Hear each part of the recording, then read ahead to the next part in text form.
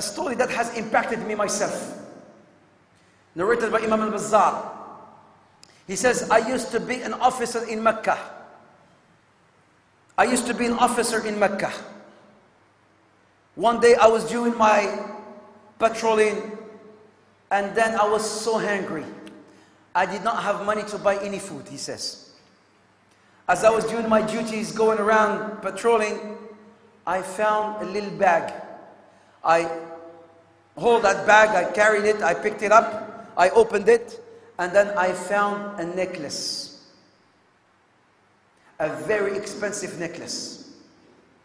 I went back home, kept it there, and then went out, trying to see if somebody can buy my necklace, and then I heard somebody, a sheikh, saying, I have lost a necklace. I have lost a necklace. I have lost a necklace. Please help me. Anybody found my necklace? Anybody found my necklace? Imam al-Bazzar catches him and then takes him with him. Can you come with me? He took him home. He says, could you please describe your necklace to me? So he described the necklace, and he says, Imam al-Bazzar says, it is exactly as the necklace that I have found. I gave it to him, and then he was so happy, the man. The sheikh was so happy. He says, Jazakallah khair. He took 500 dirhams, or riyal, or dinar at the time. He took 500 dinar, and he says, here it is. The man says, Imam says, Wallahi, I will not take no money from you. He says, no, I have made an oath. Whosoever finds my necklace, I have made an oath to give him this money. Imam al-Bazzar says, no, Wallahi, I will not take no money from you. I will only take the reward from Allah subhanahu wa ta'ala. ولكن من ترك شيئا لله عوضه الله خيرا منه. Whosoever leaves something for the sake of Allah, Allah will replace it for him with something that is better. من ترك شيئا لله عوضه الله خيرا منه. And then he says, days in, days out, months later, Imam al-Bazzar decided to leave Mecca. So he went to Jeddah, catch a boat. He wanted to catch a boat, and then he wanted to leave, go somewhere else, seek rizq. So he caught that boat in Jeddah, and then he went, and then subhanAllah, the sea, the ocean was so rough, the boat sort of broke. People who did not know how to swim drowned. Imam al-Bazzar, he says, I held onto a piece of wood, and I swam to a shore, to the closest village. There was an old village, and in that village there was an old looking masjid. I went to that masjid. I did not tell them who I was. I went to that masjid, and I just sat there praying with people. And then there was a book, Quran, an old copy of the Quran. I went, I picked it up, and then was reading from it. They came to me, and they said, oh Sheikh, you know how to read? He said, yes. He said, could you please teach our kids how to read? He said, yes. And he says, I benefited a lot from it. And then later on, they realized he could also write.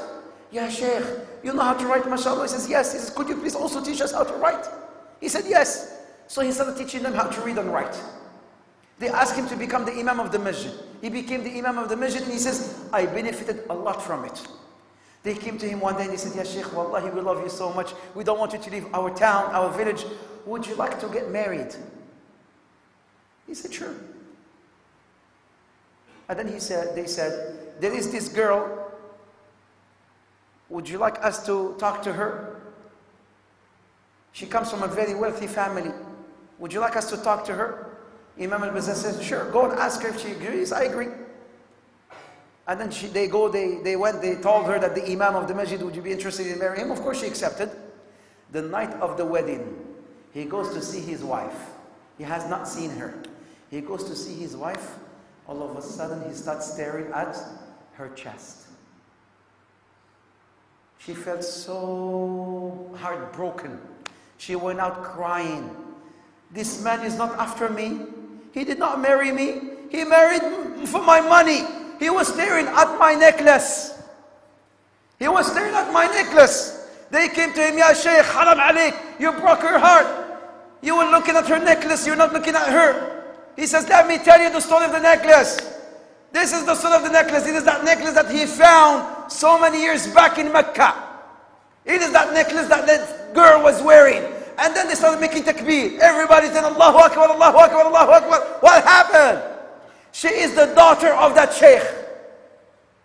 That sheikh, when he came back from Mecca, he told them, oh people, I met a boy, a young man in Mecca, such a very kind man, such a very pious man. I've never seen somebody as kind as him. Oh Allah, make me see him again so I can have him marry my daughter.